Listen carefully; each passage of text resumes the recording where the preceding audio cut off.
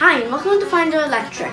Today I'm going to show you 5 places in Milan you can learn about Leonardo da Vinci. I can do this with my eyes closed. Number 5 is Leonardo da Vinci's National Science and Culture, Science and Industry? Science and Technology. Leonardo da Vinci's National Museum of Science and Technology. I still enjoyed myself there, but I have a few tips on what to see and what not to see. On the 3rd floor, there is a game. I recommend playing that. What was it about? I was smashing particles together, basically. In the gaming area, kind of below it, there was this game. It was a spaceship game. I wouldn't recommend playing it, and here's why. I wedged my thumb. It hurt a lot. Then I went to the Leonardo space. In the Leonardo area, you'll see different people that were in Leonardo's past.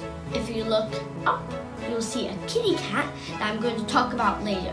If you look in the room that has a really red, it's about looming and designs for his inventions. He was seeing how hard it was for people to make cloth and all sorts of things. And he was trying to improve that. But some of his designs were too complex, and they were never built. Now moving on to number 4, which is Castel Sforza. Castel Sforza. It's a pretty good place. There's this really good this video about Leonardo painting his work office, and he taught people here, and he made designs and painted trees and worked in so many things. He was never able to finish it because the French people came and took over Milan. He fled. They covered it over, and when they found it, they repainted it. To bring it to life, they showed you a video. Was it just on a screen? No, it was around the whole room. They used the room as the screen. That is really cool. Now number 3. Now we're going to talk about the Last Supper. I really think it's pretty good. I wouldn't recommend it for kids who are impatient.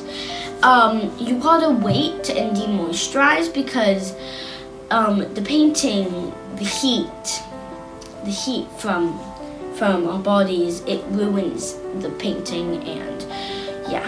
So what is the Last Supper? The Last Supper is something Leonardo made. It's very famous, and it's about Jesus' basically last meal. Leonardo designed hands in ways people never designed hands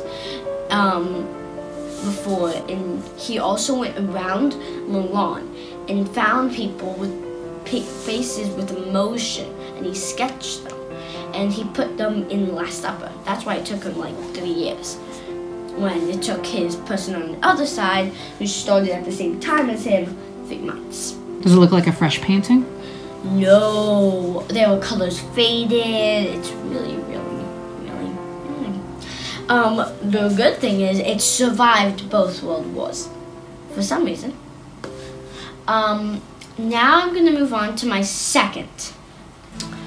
Now we are going to talk about one of my favorite places in all of Milan, Leonardo's Vineyard. Now, it's very close to the Last Supper building, so you can go there as soon as you get out. I wanted to say about Milan that everything's in walking distance. When I'm filming this now, I can literally walk to the Duomo. It's very famous. Now, the Vineyard is a place that Leonardo used to live.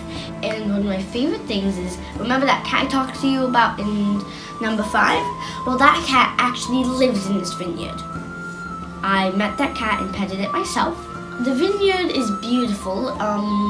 You only get to see a few rooms inside the house, the courtyard, and the backyard. And at the vineyard, they have this. Can you show us the book? Oh yeah, I was doing my very own designs of trees. This is inspired by the tree in the fortress. the tree painting in the fortress. The branches are still to work on, so yeah. Now I'm going to talk about my favorite place, the Leonardo3 Museum. It's very friendly to kids. You get your very own audio guide. I would highly recommend this. The museum was filled with Leonardo's designs, and there was screens, and you could assemble these designs. And in the first room, you walk in, you see a knight. Tell me what's special about the knight. The knight, it can move. This is how it moves. Now I'm going to tell you about another part. They have VR. They only have one VR set for the back of the boat. It helps you steer, and the person in the front moves up and down. Now, if you get stuck, the person in the front can be started. Do you all know the basic machines? Well, I hope you all do, because in this, they will give you a challenge, and it's the simple machines. If you complete this challenge, then you can design these. Now, my first one was the water machine. Now, it looks like this. Then I did the flying machine, and then I did the land machine. Now, these are all Leonardo's designs. It was really cool.